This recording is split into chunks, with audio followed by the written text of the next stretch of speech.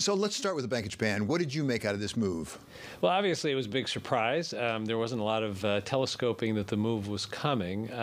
I'd be a little bit more cautious in terms of predicting exactly where it goes because Japan has some very significant issues that are hard to address. They worry about long-term deflation, not inflation. They've had a hard time getting their economy to be as vibrant as they want it to be. And they have tolerated a lot of debt, with most of it held domestically, so it hasn't had the kind of negative ramifications it might have if it were more broadly traded on international markets. I do think it's a move, but I think they have a long ways to go before the gap between their interest rates and normal interest rates in the United States, for example, are anywhere close.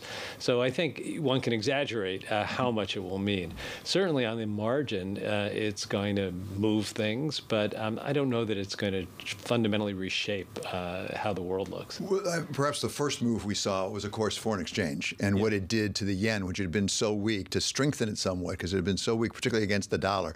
Well, going back to the days when you were Treasury Secretary, how would you have reacted to this sort of move? I guess you had a different regime back then. Well, I was looking at the opposite. We worried that they might try to weaken the yen to gain unfair advantage in terms of exporting into our market. And we frequently had fairly difficult conversations about what our response to that would be and how it would be a real challenge in the relationship.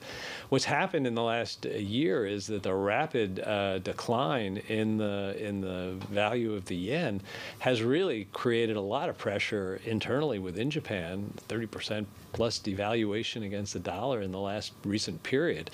And it's kind of beyond what they would have ever wanted. Now, I don't think that means they want the yen to get very strong. They still want to generally be able to have advantage in export markets. So they've got to find a balance. Fundamentally, I think they have to worry about the domestic condition of the Japanese economy and let the international issues kind of settle out. So let's turn to the international issues. Whether this has broad ramifications or not, we're seeing central bank tightening in much of the developed world, certainly led perhaps by the Federal Reserve. A lot of concern right now about a possible global recession. How do you see it? You know, when I look around the world, it's hard to answer the question with just one simple generalization, because I think our economy is in a very different place in Europe and China. And I think if you look at our economy, I'm still in the slightly optimistic camp that our exit from the COVID policies, both financial and fiscal, can lead to continued growth, or if there is a slowdown and a recession, a very shallow one. I'm not one of the people who thinks we're about to go off the cliff, but partially that's rooted in a confidence that I have that the Fed is trying very carefully to measure what it does not to have that result. You know, it could be that they end up having to go farther and the recession ends up coming the way some fear it will and be deeper. But to me, that's not the base case. So I think the United States will be softer, but, you know, emerge pretty strong. Europe, I think, starts out in a weaker place. They went into COVID in a weaker place. They have a war that's in Europe that's very much affecting their economy and inflation. They're going to have to go harder on some of the results that creates in terms of the value of the inflation and what that means in terms of the interest rate policy. You look to China. We counted on China in the last big recession to help be an engine for the global recovery. I think that's less likely this time.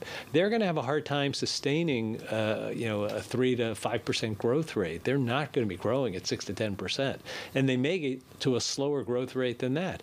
The very rapid change of policy on COVID is going to lead to an awful lot of illness, I believe, in China. I hope that they can control the number of people who die, but that has economic ramifications in terms of people showing up for work, as we know so well when we had the waves of COVID here.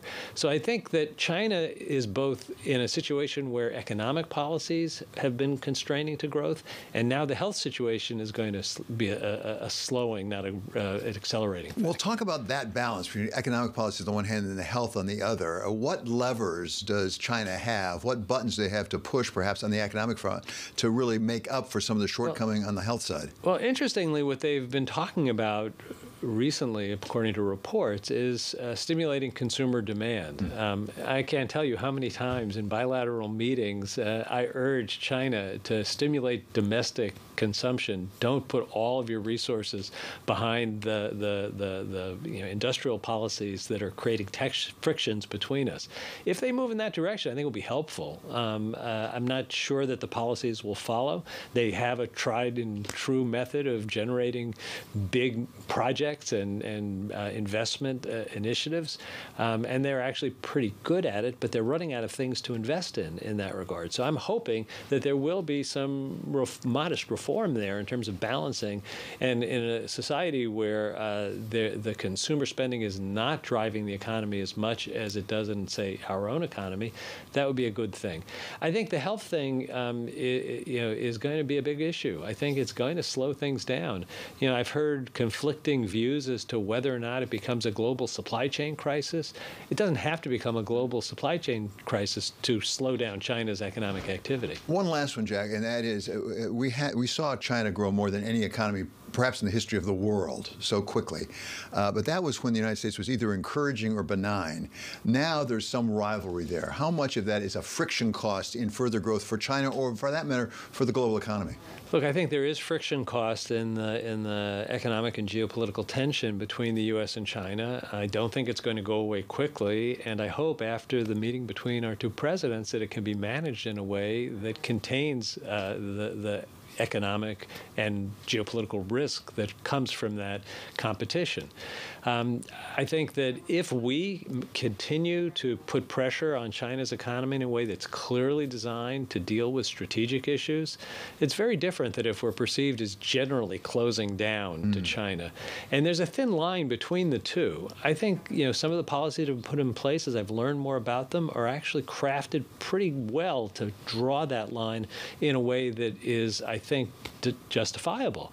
But you can easily move it a little bit, and then the tension becomes much worse. And it's not just the administration. It's Congress forming a committee now on China and what's going to come of that.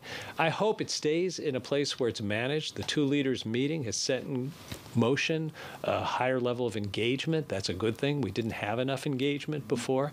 It's very important to both of our countries and to the world that we manage the issues we have and find ways we can cooperate on things like climate.